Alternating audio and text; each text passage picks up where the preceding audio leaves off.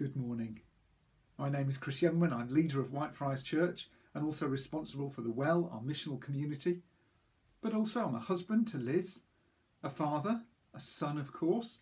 We all have so many hats to wear, so many intertwined relationships. Well, we've nearly reached the end of our series on mission-shaped living, and we've interspersed our teaching there with some stories of hope and to remind ourselves of the hope that we share as followers of Jesus.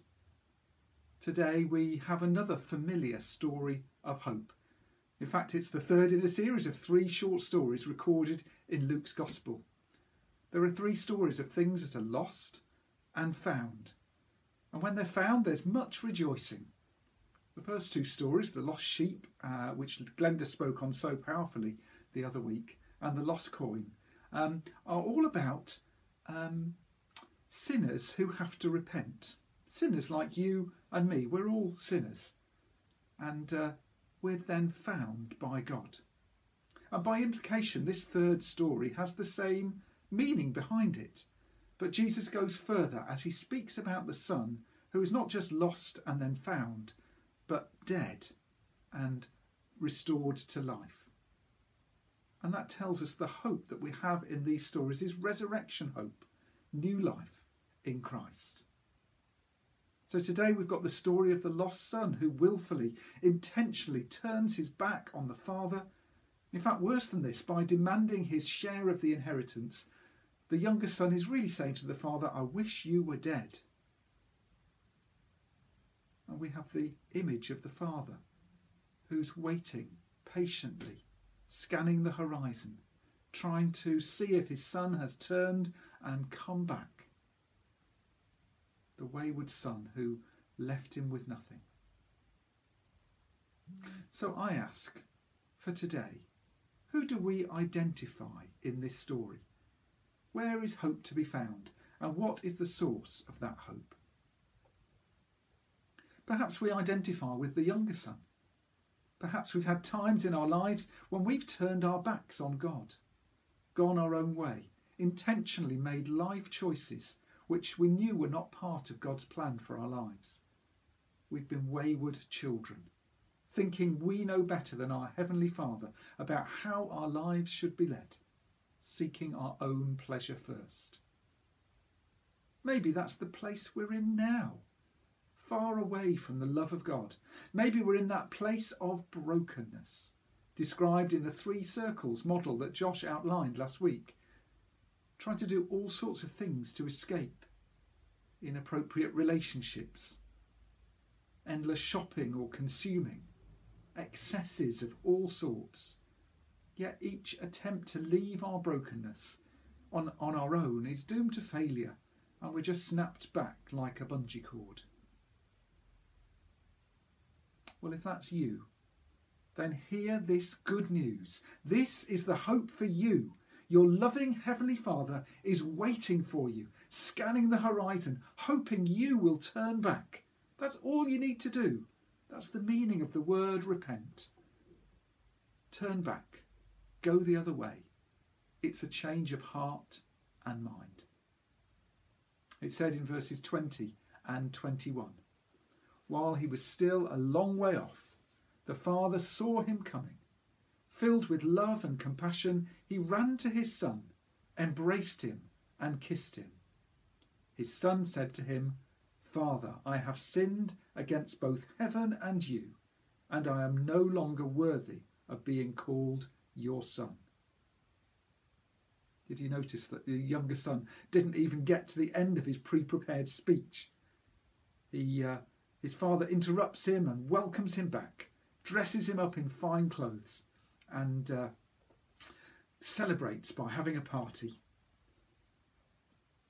The gift of receiving new life in Christ is always a cause of celebration and joy.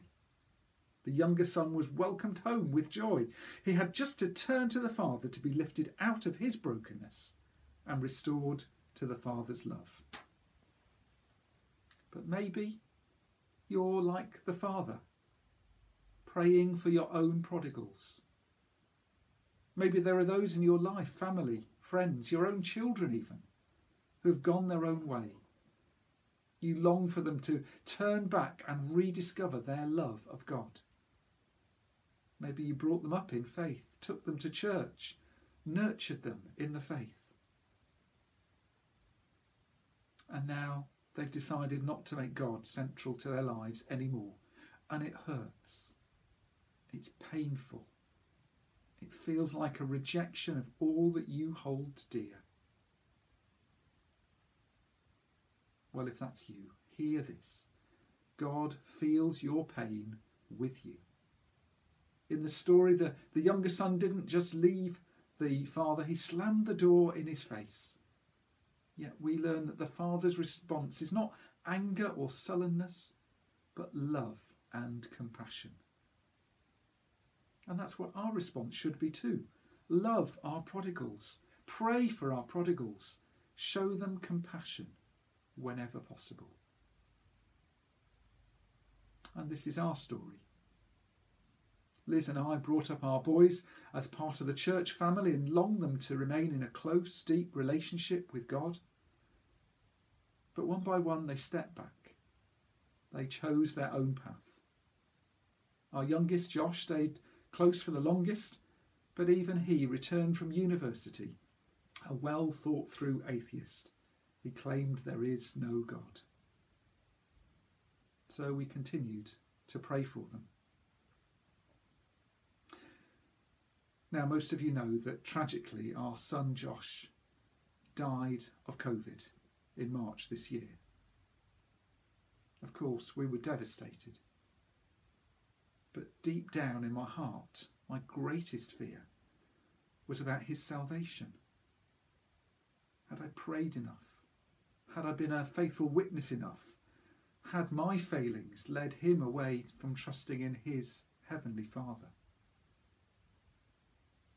Well, I want you to know the hope that we have. As Jeff defined it when he lit the Advent candle the other week, hope is when you look forward to something but expect it to happen. Liz and I were given some amazing assurances in the weeks just after Josh died. They were from family, from friends, from people close and people far away. And we were assured that Josh is safe with Jesus, in Jesus' arms, in heaven. Jesus told us, I've got him. And my brother, he was reflecting on this very scripture, the prodigal son. He heard Josh say, I'm fine. And Jesus confirmed, he's fine. So we must continue to pray for our prodigals, as someone did of Josh on the day he died, that he would have a powerful encounter with his protector and sustainer. Now, this has been pretty challenging for my faith, my understanding of salvation. I know that we need to repent and turn to Christ to be saved. But I don't know whether Josh did that as a child or a youngster growing up in church or at one of the events or Christian festivals we went to together. Whether at the point of death he turned to Christ, or whether facing God at the judgment seat he was able to accept Christ as his Lord. We know, don't we, that one of the criminals crucified on the cross beside Jesus was accepted into paradise that very moment of his death. All I know is the sure and certain hope that Josh is safe with God in heaven. The picture of assurance that I was given was of a father carrying his son through the wilderness to the promised land. A couple of days after Josh died, I was reading a daily devotion from a few weeks back actually. It was from Deuteronomy chapter 1, after the Israelites had been freed from slavery in Egypt, but before they'd reached the promised land. It said this: "The Lord your God, who is going before you, will fight for you, as he did for you in Egypt before your very eyes, and in the wilderness. There you saw how the Lord your God carried you, as a father carries his son, all the way you went until you reached this place." It also reminded me of the famous poem Footprints in the Sand, Perhaps that was even based on this verse, I don't know.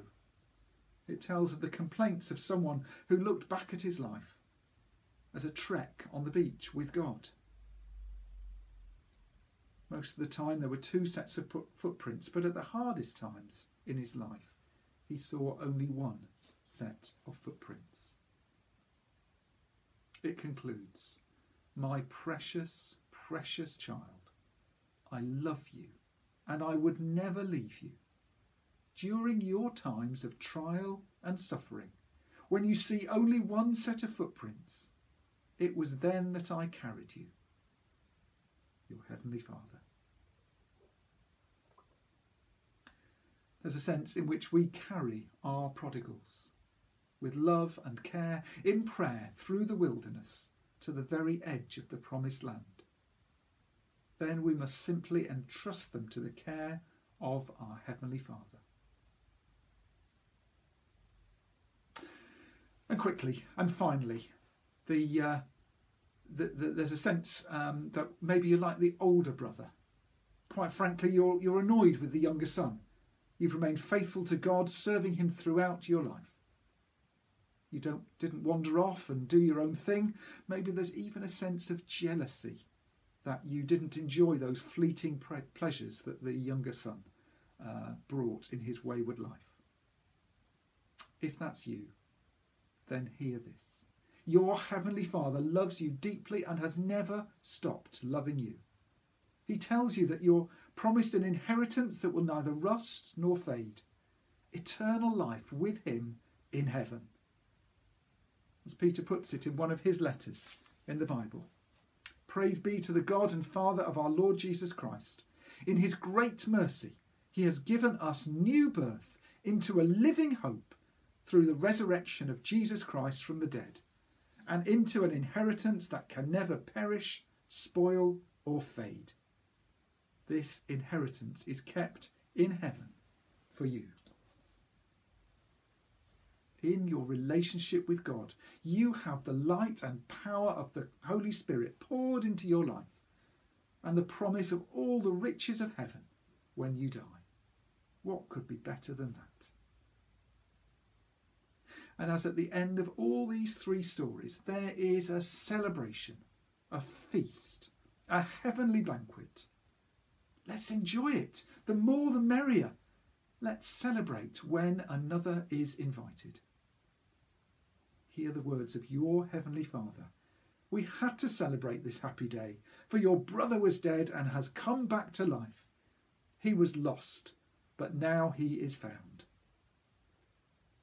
So in every case, whether we are lost and need to repent and turn to the Father, whether we long for our prodigals to return to their Father's love, whether we're faithfully serving the Father but need to join in with the celebration of new life in Christ, we know that the source of the hope which we share is found in the love and goodness of God, our Heavenly Father. We're going to listen to a song about that now.